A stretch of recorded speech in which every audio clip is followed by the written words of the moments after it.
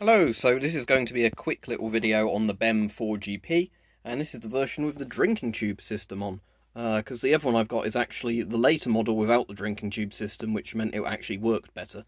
We'll get into that in a moment. This one actually came with the original, interestingly designed haversack for it, in Belgian jigsaw pattern, which, despite the kind of weird look of it, is actually quite an effective camouflage pattern when used out and about, because of the big splodges of sort of quite strong contrasting colours.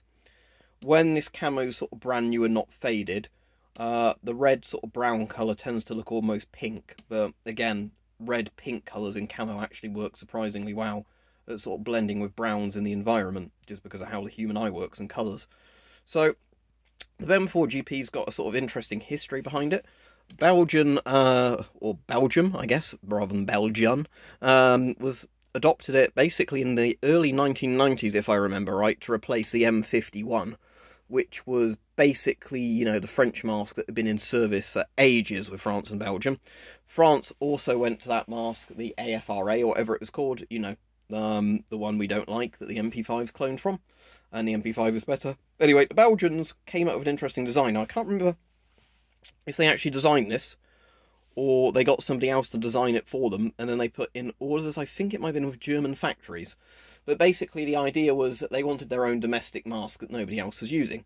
But the problem was, that although the BEM 4GP on paper is quite a cool design, and it seems very ahead of its time for 1990s masks, it had a couple of kind of big issues of it. And I think it was those big issues, from what I've read, combined with the manufacture cost, that eventually led to them just buying Avon FM12s, if I remember, because it was just basically cheaper to buy the Avon FM12 that was tried and tested and lots of countries liked it, rather than carrying on with their own design, which in theory, if they ironed out all the faults, would have been good, but I guess if they weren't making them domestically, the cost was a bit of a problem.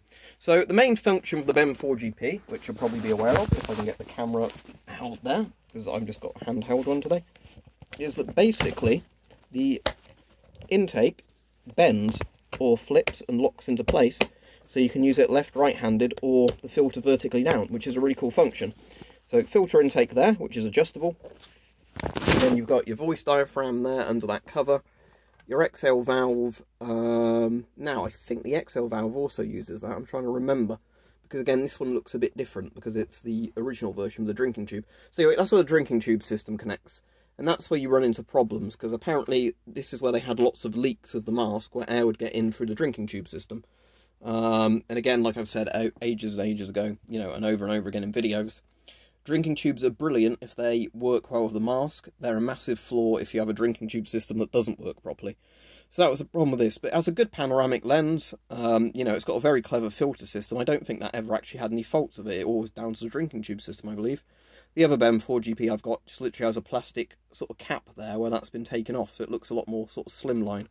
The straps could be better. They're not awful, but they're kind of that annoying strap system where a couple of straps you can adjust quickly, others require you to sort of open buckles, move them and close them. Certainly not the worst straps in the world. After reviewing the PMK4 recently, this is probably still better straps than the PMK4. However, you know, that's one area this could certainly have been improved.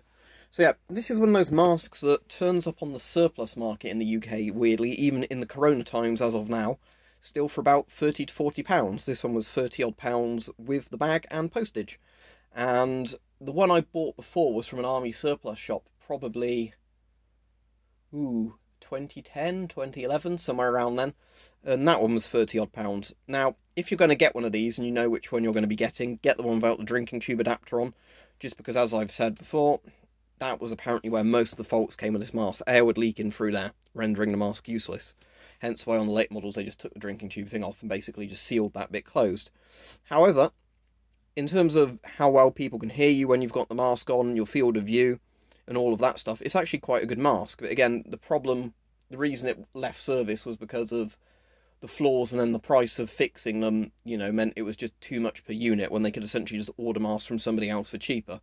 So there you go, a very interesting mask. Kind of a shame that what happened to it, because it would have been really cool if later better variants of this came out. But sadly, you know, it was first model with the drinking tube system that was prone to breaking, then the model without the drinking tube system, which was apparently fine, but it still cost too much per unit, so they just went to FM12s. Whereas if they made like a cheaper, more refined version later on, that would have been cool. Anyway, they're worth picking up, I think, just because at that price at the moment with Corona, you're not going to get many masks in that price range, and they're pretty good. So yeah, I don't want anybody asking in the comments, where did you buy it? I got it on eBay, and you can still find quite a few on eBay. Again, like I said, not the best mask in the world for sure. It was a flawed mask, but it's actually a really interesting concept. And, you know, it's nice to take a look at one with the drinking tube system, and I can actually understand, well, even just playing about with that, not trying to connect anything to it while it's a bit of a crap drinking tube system. So there you go. So that's got the cool little bag with it. Just note, the bag is quite strange because it's a haversack, but you can undo it down the middle. When it's done up, it's like a regular vertical haversack. When it's opened up, it opens up like this. It's got some more solid bits in there for keeping it sort of rigid. But yeah, it's a pretty cool haversack. You'd probably, if you bought the mask for 30 odd quid and didn't like it and it came in a haversack, you'd probably find good use for this as just kind of like a camping bag type thing. Not to obviously fit a tent in, but just for utilities or like food or something. But yeah, there you go. BEM 4GP, ahead of its time, but too costly.